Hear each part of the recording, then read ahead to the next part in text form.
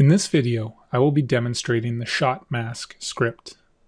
The script itself and additional documentation is available for download from my website at zerbrig.com.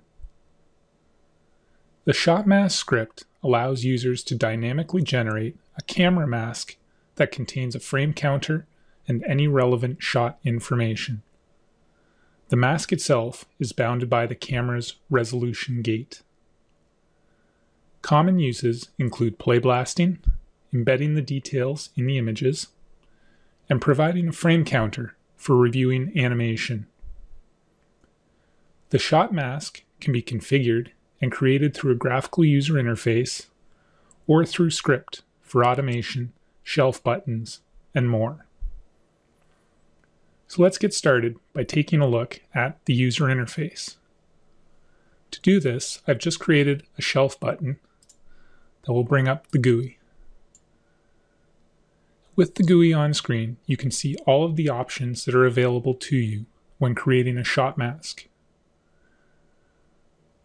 The camera field allows you to specify a specific camera to display the shot mask on.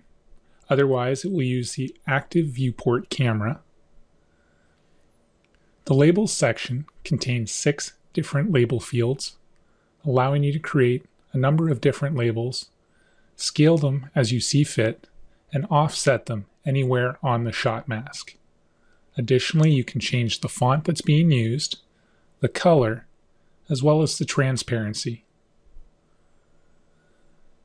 The shot mask counter, which I've covered up with the GUI here, is currently displayed in the bottom right-hand corner. Although I do have the option of positioning it in each of the corners of the shot mask. I can also control the padding on the shot mask as well as its scale and its location, so I can offset it left and right and up and down. The same as with the labels. Finally, there's the borders section. This is where I can control the visibility of the top and bottom border, as well as the border scale and the border color. So for example, I can just control drag to change the thickness of my border. Or if I want, I can change the color by clicking on the color swatch and selecting a new color. In this case, I'm just going to go back to black. Also, I can change the transparency if I find that it's interfering with my shot. When I'm happy with the settings of my shot mask, I just need to click the build button. So I'm just going to get rid of the one that I already have and click build. You'll see that the shot mask is generated very quickly. And if I take a look at my outliner, everything is contained in one single node. I can also create the shot mask through script. And if you see my shelf, I've got 4 different masks that I've created just for this video. The first is a default shot mask. So this just gives you the default settings. At any time, you can get back to your default settings from the Edit menu in the GUI by clicking on Reset Settings. And this will just clear out any fields and put in the default values. In script, this can be accomplished by running the Restore Defaults command. Here you can see this in the tooltip for my shelf button on the second line. So shotmask.restore defaults.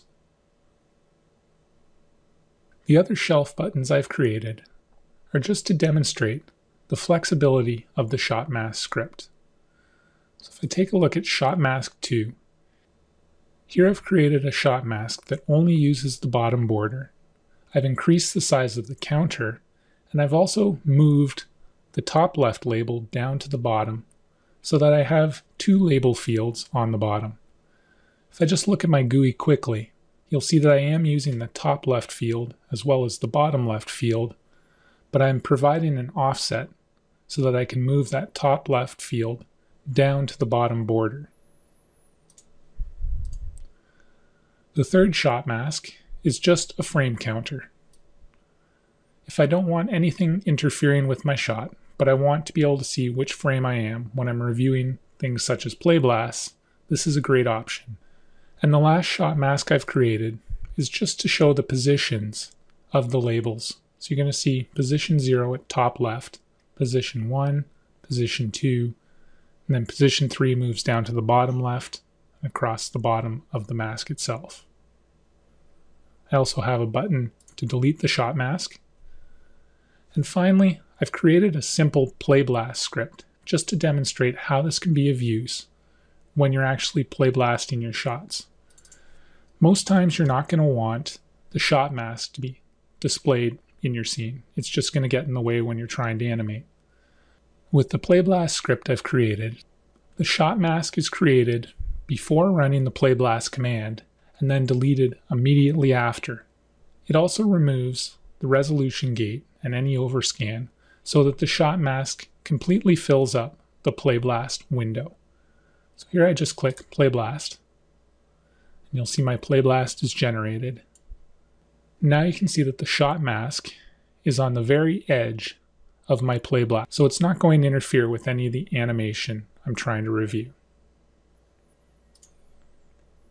For those of you curious about the Playblast script, I will be including it on my website along with the shot mask script.